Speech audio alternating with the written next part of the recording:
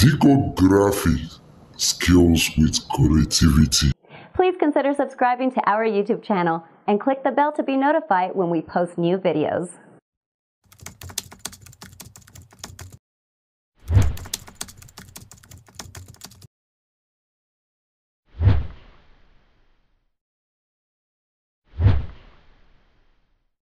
Yeah, good evening, guys. Welcome back to Diko Graphics Design Trainer. I believe we're doing great. Today, I will show you how you can design a 3D logo, customize 3D logo, and how you can present it on a markup using photopea. Without wasting much of our time, let's get started. The first thing is to come to the shape, turn it to radius to be 100, then reposition it like this.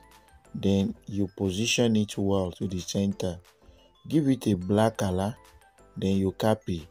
Go back to where the color is, turn it to white. Then you reduce the size, increase it again.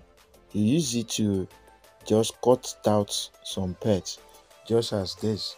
Then we are going to merge the two together. Then you go to the erase color, then you cut out the parts. After that, go back to your gallery, then you import this particular frame shape. So after importing it, you rotate it a bit, then you position it just as perfect as this. After positioning it, then you can rotate very well just because of the write-up. So after that, you lock the two. Go to the text area. The first test, type your brand name, Diko. I'm going to the font area where I want to select the kind of font type I want. So Blogger sounds good. That's the font I want to use. It's a follow come with your font. Don't go to my font, just go to normal PixelLab font. You will find it there. Then you position it here, copy, and you type graphics just as this. Then you can reduce this a bit and have it positioned around here just as this. So you can now increase it a bit. So after that, the next thing that you are going to do after positioning that way is just merge the three together, and you bring it down a bit and let it come out a bit just as this. After that, you go back to your gallery and you go to where you have this particular two shape being saved. So me, I want to crop these two. Why? Because the Diko Graphic is my brand name on YouTube, so I need to put a YouTube icon. Anybody who sees it here will be able to know my YouTube channel is Diko Graphics. So I will go back, import the WhatsApp, Instagram as well, because that's the same name I'm bearing there. So I have to reposition. After reposition, I'll position it, then have it placed around here. Just position and place it here. Okay, perfect. We can increase this as well.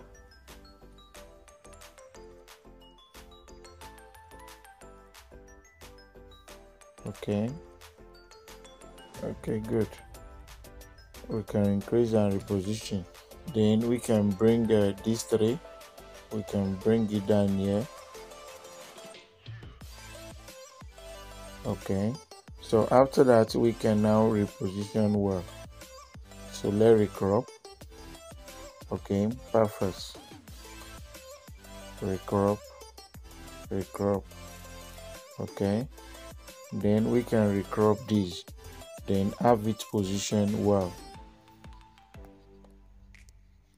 So after this has been done and we are satisfied, Don't forget to hit the subscribe button and the bell icon. Layer, then the next thing we can do is to just merge all these together. Then you exclude the two icons. Now click on the texture, then we locate where we have our texture being used. So for instance, the texture we are going to use is this. Then you put it at the middle, just crop it for the better result. Now enable the maintain ratio, and then you increase this by 15. so everything will absolutely spread. So after that, we can save with a transparent background, just as this. So we save with transparent and with PNG. After saving, we are going back to, sorry, we go back to our Chrome browser, just as this. So I want to redo it, go back and reload it. So click on open. After you come to your Chrome browser, just click www.photopea.com. So then you click open from computer, from file, locate where you have your mockup being saved. So my mockup is here, so I have to click on it.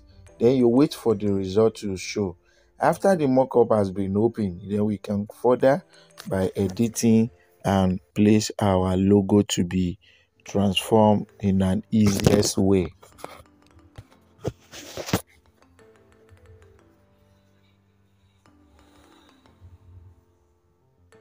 Okay, perfect. So the next thing we need to do is to just click on layer. This is a layer, something like look like a envelope. Place your logo here, double tap the black dot. Then after that, close the window if you experience this. Hide the design on it. Go to the file, open and place. Go to the file, locate where you have your eraser concluded logo. So for instance, I want to bring in, you see, it's what I've practiced separately and I've seen the result. I've seen the result. So now I will position it here, hold the handle icon here, then you drag out. Don't let it exceed this layer. Something that look like transparent background is what we call layer. Click on file, click on save with smart object. Now be looking at the screen of your phone in no time, then you see a smart object updated. Now smart object has been updated. Tap on this mockup, the first layer. The reason is this, this is the first thing that was displayed here when we import the logo, I mean the mockup. Yes, but then when we open it, we have another factors that open where we will place our logo. After placing the logo, you don't expect the logo to transform. No, you click back on the 3D marker, which is the first icon, whatever the name there. Just tap on it twice. Then you'll be looking at the screen of your computer, or I mean of your phone. Then you see the result will display in no time. So as we are looking, you see the result has been displayed without stress.